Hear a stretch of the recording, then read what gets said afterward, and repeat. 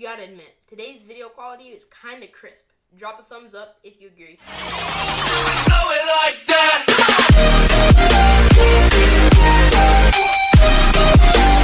Hey guys, what's up? It's Malawi and welcome back to another video. In today's video, I'm going to be giving you guys tips and strategies on how you can grow your YouTube channel. If you enjoyed this video and learned something new, remember to smash that like button, also subscribe and turn on post notifications so that you don't miss an upload. So guys, this is a perfect time to start a YouTube channel. You want to know why? Because of coronavirus and boredom. Many people are flooding to YouTube just because they need something to do throughout the day. So many people are seeing subscriber surges in this point in time. So what I want you to do, I want you to save this video to a playlist. It can be like a music playlist or anything, I want you to save it to a playlist. So what I want you to do, I want you to comment down below how many subscribers you have at this point in time, and then I want you to refer back to the video once you've grown and after you've used these tips that I'm about to share to you. So what I want you to do, I want you to post your first 10 videos. Now, one mistake that I find that most small YouTubers make is that they look at their analytics.